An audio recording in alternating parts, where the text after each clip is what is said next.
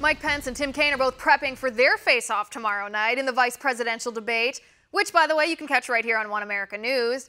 Both candidates have disagreed with their running mates already this summer and fall, with Mike Pence saying human activity does contribute to climate change, while Trump thinks not, and Kaine opposing taxpayer funding of abortion, until he joined Hillary's ticket at least.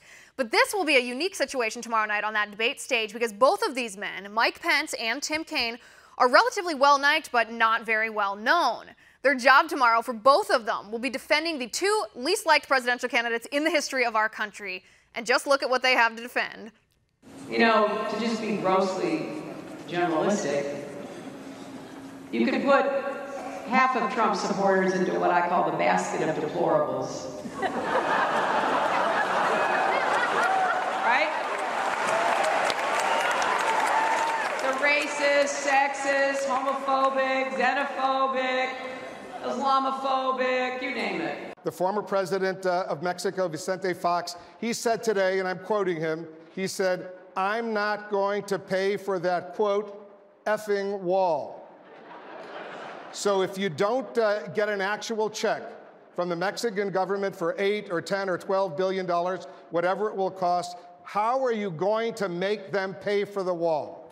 I will, and the wall just got 10 feet taller, believe me. It's got 10 feet taller. Joining me now is professor at Empire State College, Ian Reifowitz. Ian, hi, thanks for being here.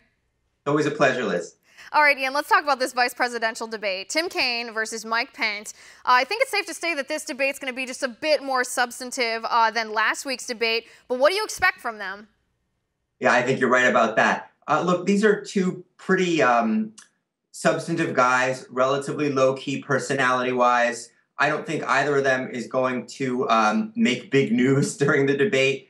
I'd be curious to see from Mr. Pence. I mean, the most, I guess notorious is the wrong word, but let's use that word anyway. The most notorious. I don't know if he's exciting enough to be notorious. That's a great point. TV appearance was when he was on with George Stephanopoulos about a year ago, and Stephanopoulos asked him 4 or 5 times, does the religious freedom law that you signed allow for discrimination against gays? And he refused to say yes or no. I have a feeling that's going to come up. I presume he's going to have a better answer. That was a rough morning. I remember feeling bad for the guy. But other than that, I don't see either of them having too big of a vulnerability. No, I think for both of them, their running mates, their respective running mates are just going to tell them, don't say anything stupid, don't grab any of the headlines, don't harm me in any way. Because the reason that Donald Trump picked Mike Pence and Hillary Clinton picked Tim Kaine was they both wanted to make the safe choice. They both wanted their running mates not to be the story. They wanted to be the story here. But Ian, let me ask you this. Do you foresee either of these gentlemen talking about themselves? Because like I said in the introduction, they're not very well known, either of them. Or are they just going to be speaking on behalf and defending their running mates? You know, that's a good question.